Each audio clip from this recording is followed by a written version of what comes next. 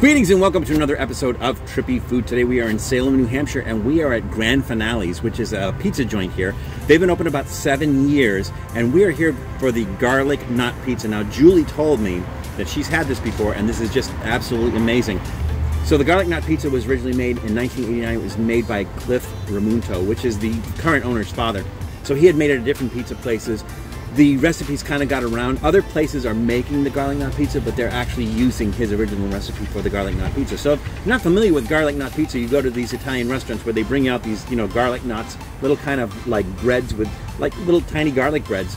They're just amazing, right? You just fill up on those before you eat anything. Well, the crust is surrounded by garlic knots.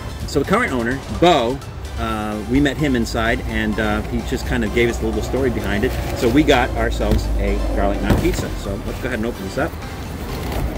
Oh my God, the smell when you open that box, the smell is amazing. So, I mean, if you look at this, you have just the garlic knots going around the outside. The inside looks like, standard, decent looking pizza. Not Greek style, Italian style pizza. So we're just gonna go ahead and dig in and give this a shot.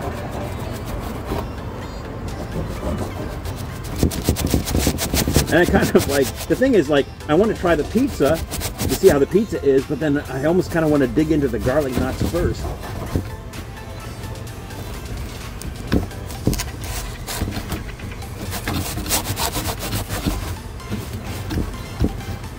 All right, there we go. All right, oh my God. So what I'm gonna do is I'm gonna take a bite of part of the crust, but then I'm not the whole one, because I want to be able to hold on to it. Now, some people don't like pizza crust, and if you don't like pizza crust, you might not like this. But for me, it's kind of a treat, because you eat the pizza and then you get to the end and then you eat the garlic knots. So, but I'm gonna start with the garlic knot. I'm gonna just grab on the end here.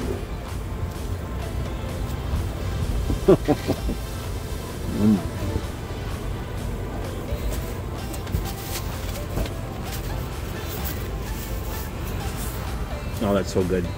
That's so good. It's like little garlic breads on the outside of the pizza. Let's try the pizza though.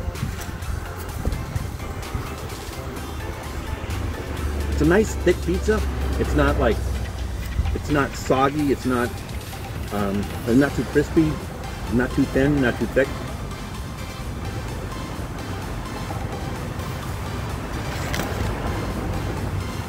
Cheese melts nice.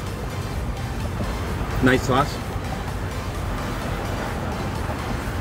My God, that's a big thumbs up across the board.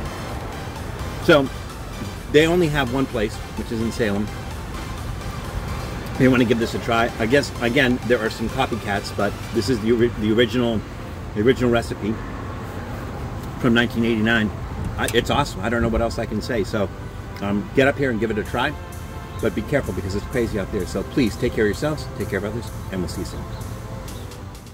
Thanks for checking out Trippy Food. If you enjoyed watching that video half as much as I did making it, well then I enjoyed it twice as much as you did. And if that's the case, you'll probably like this video right here. And if not, check out this video right here. That one's a little bit different. Either way, leave a comment down below. And be sure to subscribe by clicking on the Trippy Food icon right here. Glad you could make it, and we hope to see you again soon.